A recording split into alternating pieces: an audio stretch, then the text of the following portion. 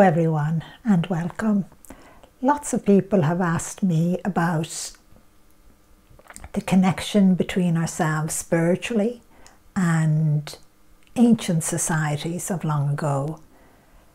And I was just talking to the Archangel Michael, and one thing that was said to me is that we have to remember that ancient societies were spiritual in so many ways. They were connected in lots of ways as well. But we need to go back to further than that even. We need to go back to the indigenous people. And I know I'm not probably pronouncing the word properly, but they are so full of so much knowledge and wisdom. They are they have learned spiritually how to connect to nature. And that is one thing that I always love to hear, because the angels and God have taught me everything out in nature. You hear about indigenous people knowing how to spiritually connect so much to nature that they can go out into the forest and they know what to do to keep the forest safe for themselves, but safe for, all of nature. They can feel the vibrations, they can hear the sounds, they can allow the energy to tell them what is happening in the forest. And that is part of being spiritual. I don't know why God, and the angels chose me. Why God and the angels made me, in one sense, so aware. But yet I know God and the angels have been working with each and every one of you as well, for you to make that spiritual connection, for that intertwining of the body and soul, for growth. And I believe that's why we have to look back at, ancient societies, because even when you go further back, you discover ancient societies were kind of so afraid of the dark, in one sense, of going down into the earth, the center. It became a sacred place to them, a place where the dead would go.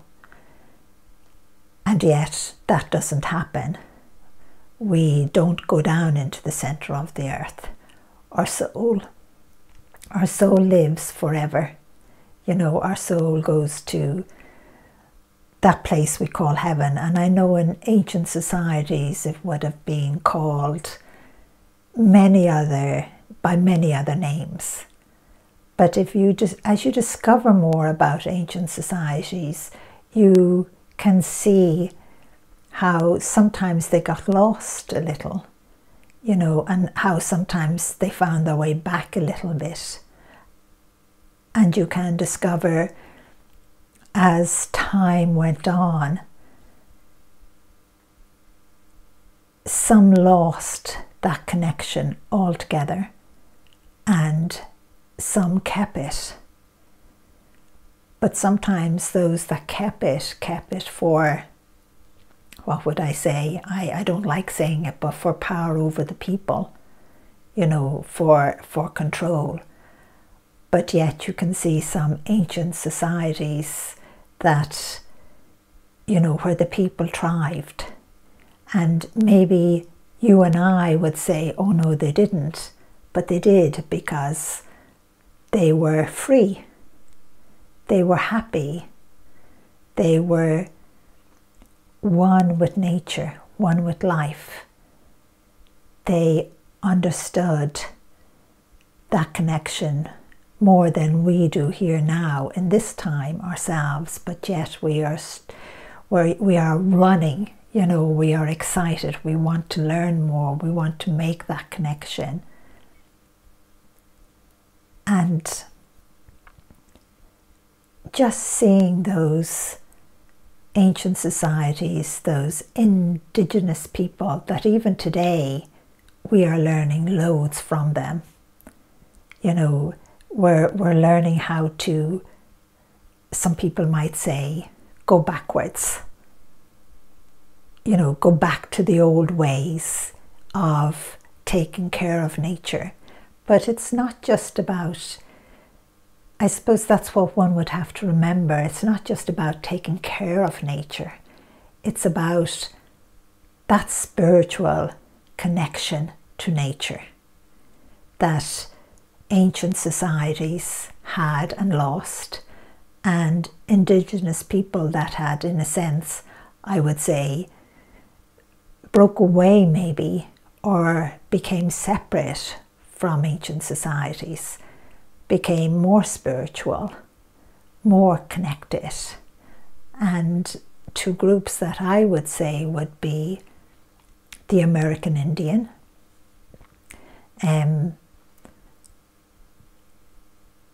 They became so connected to the land, to nature itself, that it was everything to them. And the Aborigine people as well of Australia. And when you hear and see how they have become connected, those indigenous people that are extremely important to each and every one of us, because in the Western world, we're in a sense, you know, taking some of their knowledge and it's being used. But we must not use it in the wrong way. That's one thing God and the angels have said. You know, we must allow ourselves, no one else can help you grow spiritually. You have to decide and to learn and to be taught, in a sense, how to connect. It's like going to school. You know, the teacher is helping you to learn letters and how to read. But the child, which we all are children, we have to decide we want to learn, we want to read.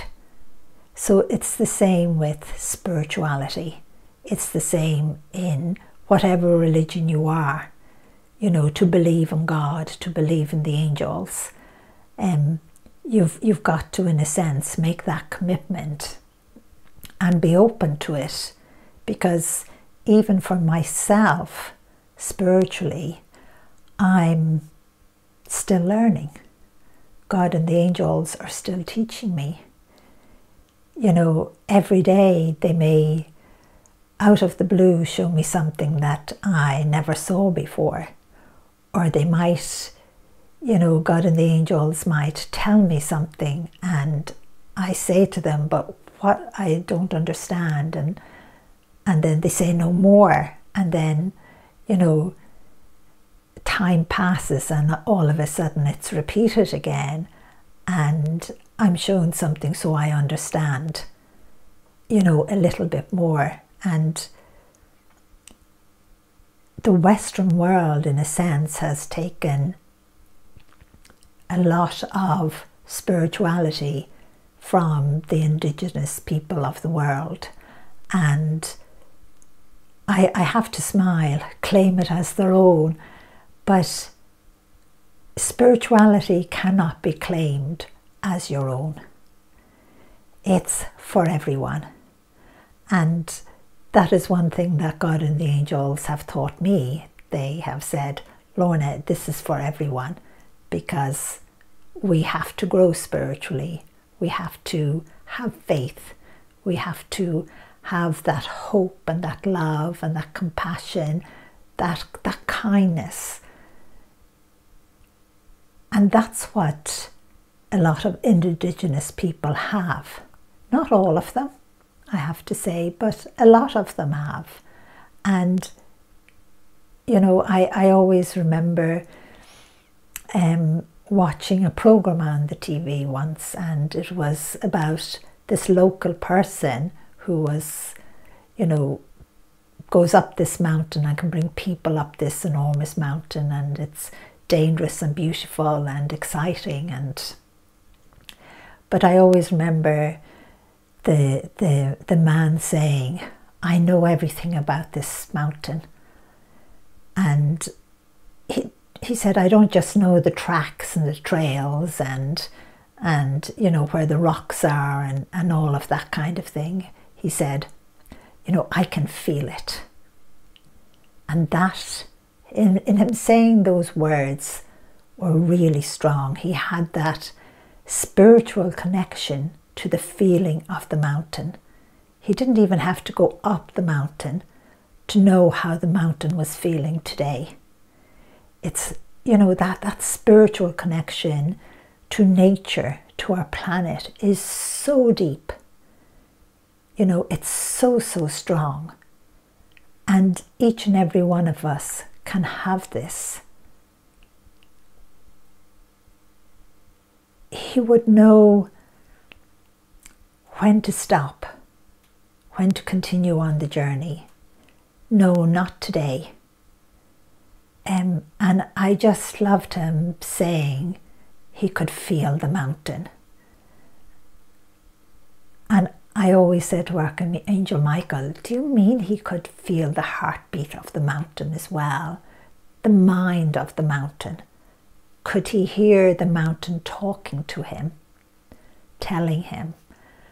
And Archangel Michael said, yes, he hasn't lost it. He is connected spiritually to that mountain. And I did smile, because knowing that everyone wanted him to bring them up the mountain because they felt safer with him. And you don't learn that overnight.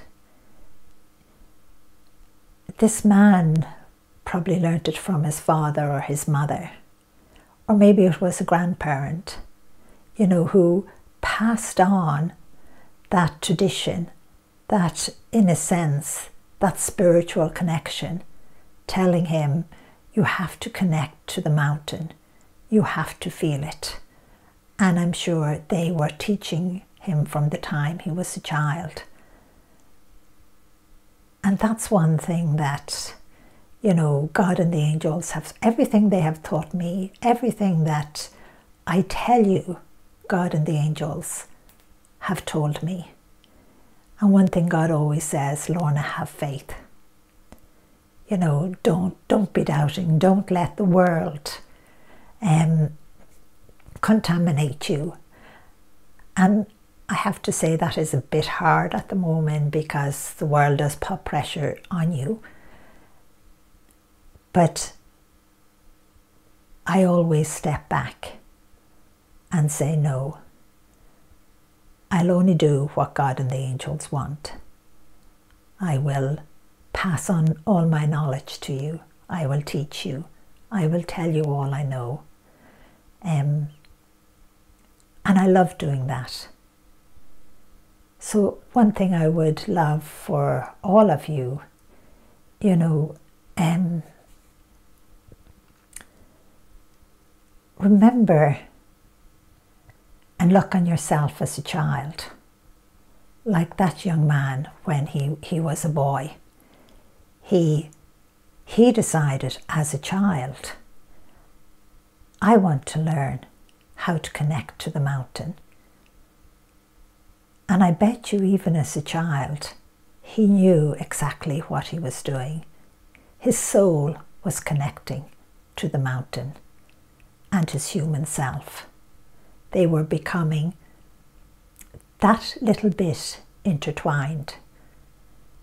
And that's one thing each and every one of us can do. You can say to yourself, you know, in God's eyes, we are all children, but you can say to yourself, I want to learn.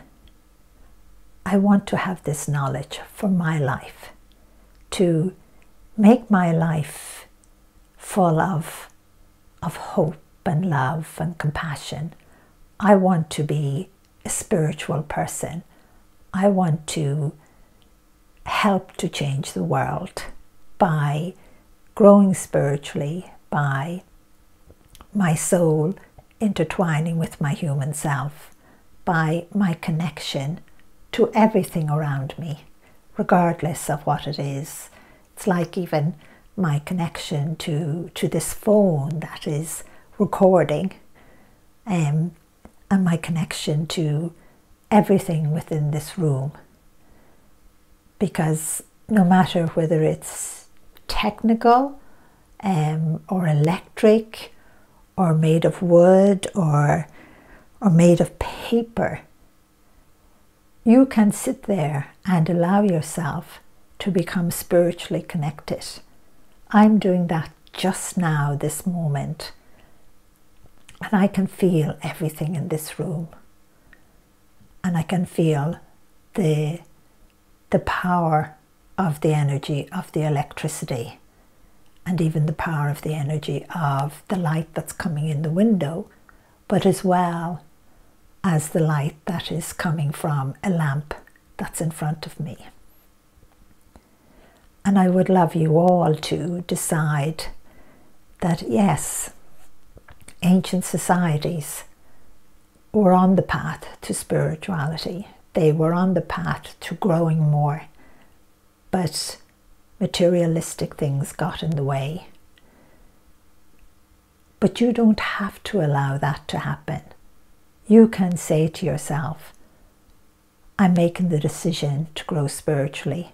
I want to learn, just as I wanted to learn how to read and write, or how to walk, or how to run and play.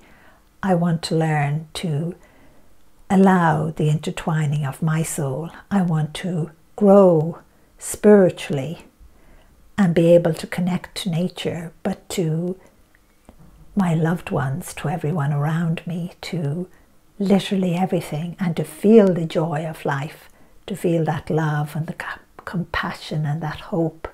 I can tell you, it fills you with so much energy that at times I would often say, I want to run up that mountain, and Archangel Michael would say, yes, you can run up that mountain spiritually, Lorna, but your human body won't be able to do it as yet.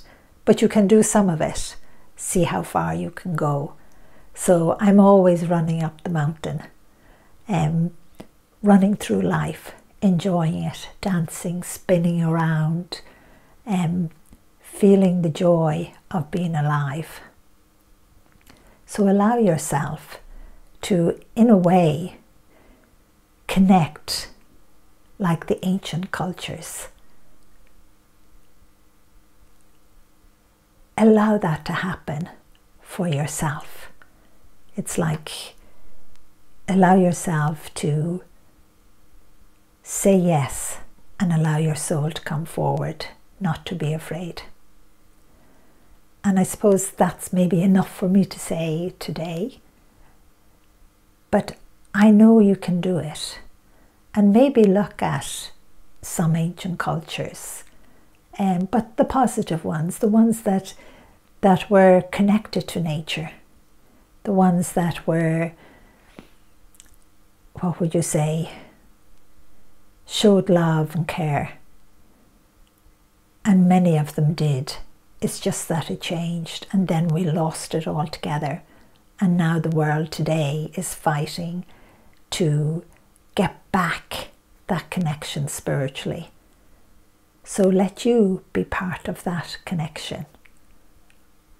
God bless and love you.